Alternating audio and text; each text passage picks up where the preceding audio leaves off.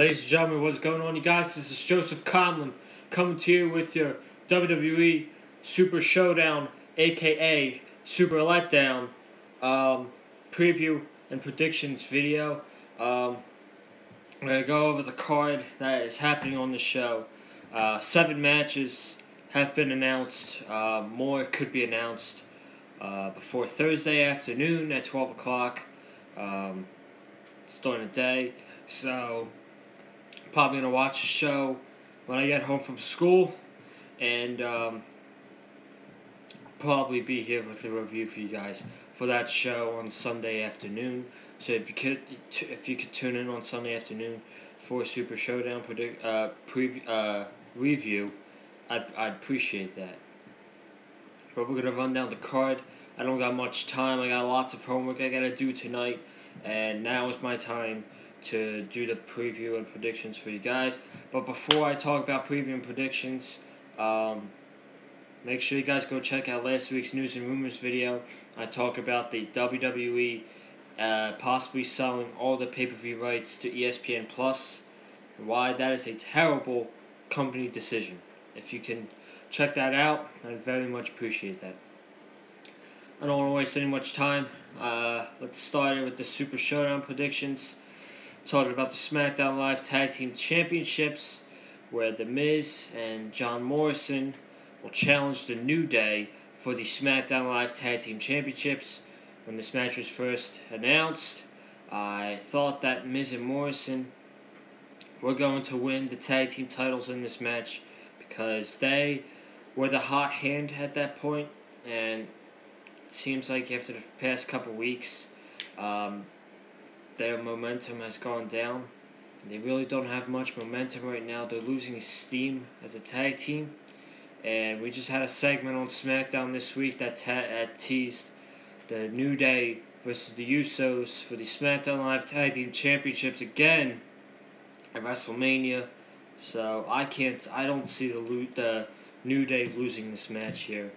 I'm going with the New Day to beat Miz and Morrison and to retain the SmackDown Live Tag Team Championships.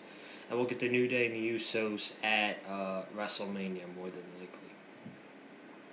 Let's talk about the Tuwak, whatever you want to call it, Mountain Trophy. It means something in Saudi Arabia. They said it last night, like fighting or something like. I wasn't paying attention. But we got AJ Styles, Andrade, Bobby Lashley, R-Truth, Eric Rowan, and Rey Mysterio, who is filling in for Rusev. It seems like Rusev is having contract problems still with the WWE.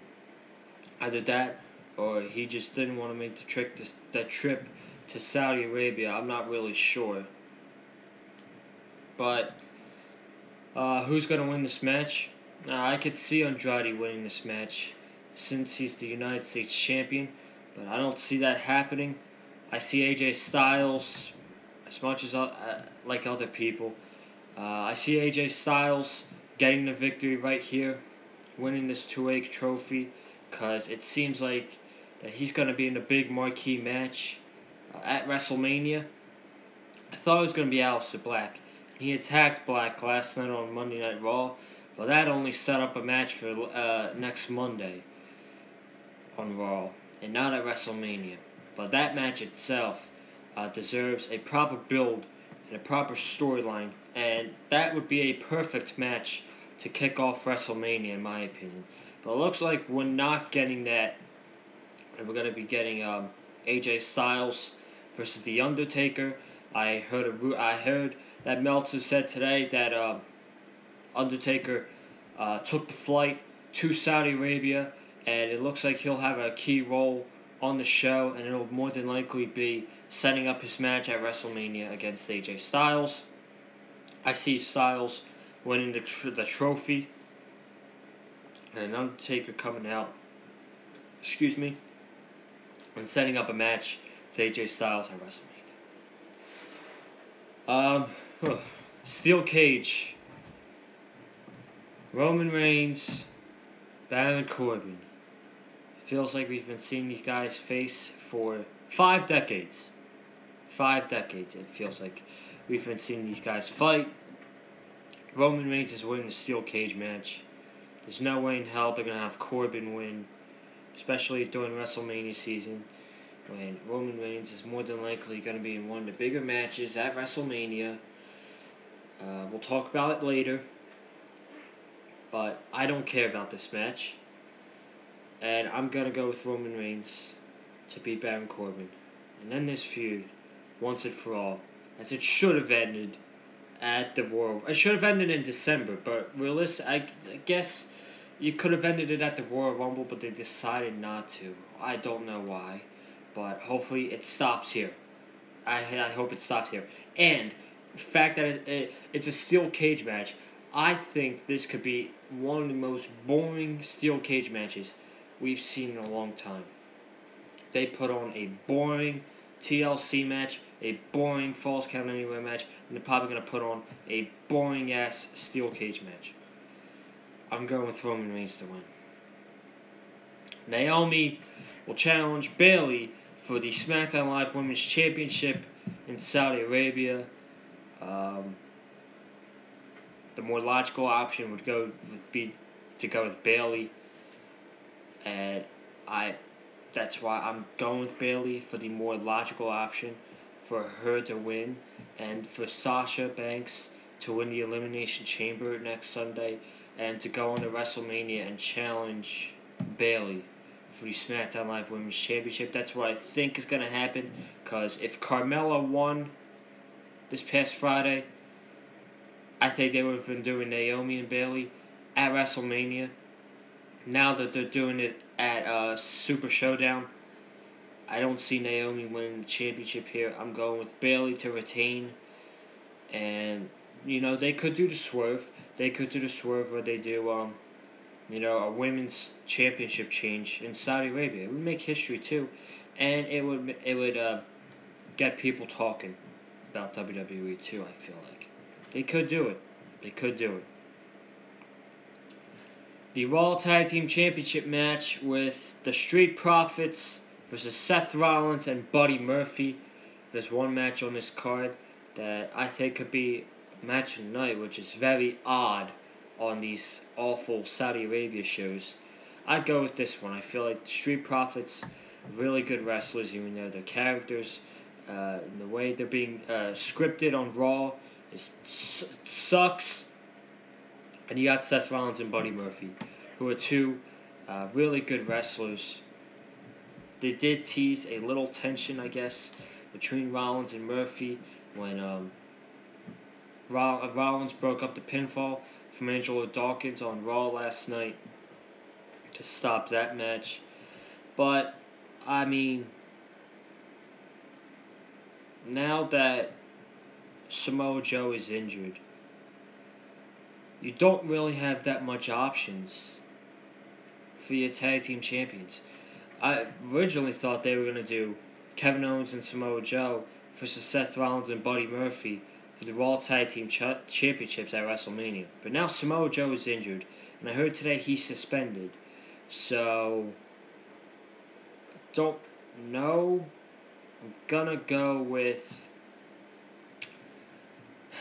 going to play safe, and I'm going to go with Rollins and Murphy to retain the tag team titles. I don't feel confident on that one. I could be wrong, but I'm going to go with Rollins and Murphy to retain the tag team titles. WWE Championship match, Brock Lesnar versus Ricochet. I feel like Brock Lesnar should absolutely kick the shit out of Ricochet. No more than 5 minutes. No more than 5 minutes. Ricochet does not deserve to be in the ring with Brock Lesnar. He's not a worthy challenger for Brock Lesnar. This does nothing for Ricochet, in my opinion, because he's basically only got wins over Luke Gallows and Carl Anderson, who are both losers. And Ricochet is going to go in. He's going to get his ass kicked. And Brock Lesnar is going to go on to WrestleMania to face Drew McIntyre for his WWE Championship. Enough of Brock Lesnar and Ricochet. What they do with Ricochet at WrestleMania, I don't really know.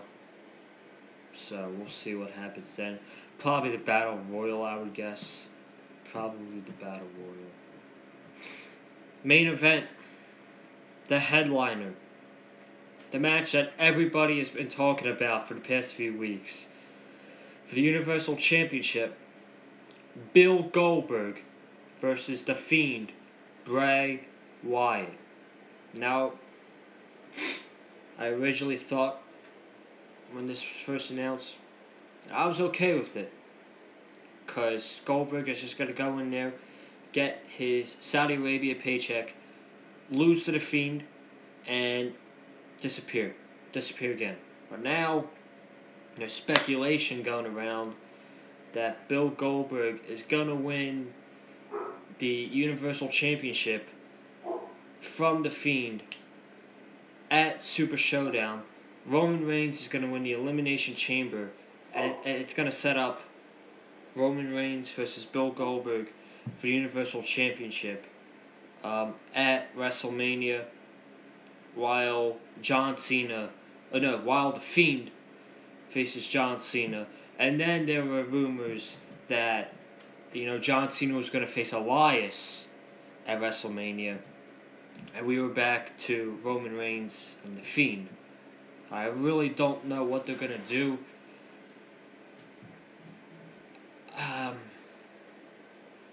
If The Fiend doesn't win, it would have been a complete waste of momentum ever since the Firefly Funhouse has started. And, he should win. He should beat Bill Goldberg easily. But I don't see it happening. I don't see it happening. I'm going with Bill Goldberg to win the Universal Championship from Bray Wyatt, and it will be spear versus spear. Goldberg versus Roman Reigns at WrestleMania, and we'll get John Cena versus Bray Wyatt. And that's my Super Showdown predictions for you guys. Thank you so much for watching this video. If you haven't already, subscribe to the Big Fight Field channel. We got lots and lots of content up for you guys this week. We've got to have AEW Dynamite for you tomorrow night. That should be a great show. NXT is in jeopardy once again.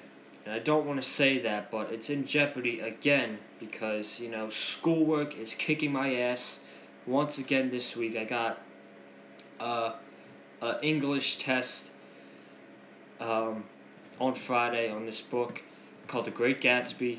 It's ass. I don't want to study for it, but I'm probably going to have to. So we'll see what we do about NXT on Thursday. Friday, AEW Revolution predictions. Saturday night, AEW Revolution review. We'll go over the show.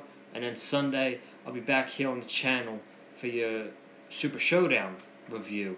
Show I'm talking about right now. Like this video with the super kick.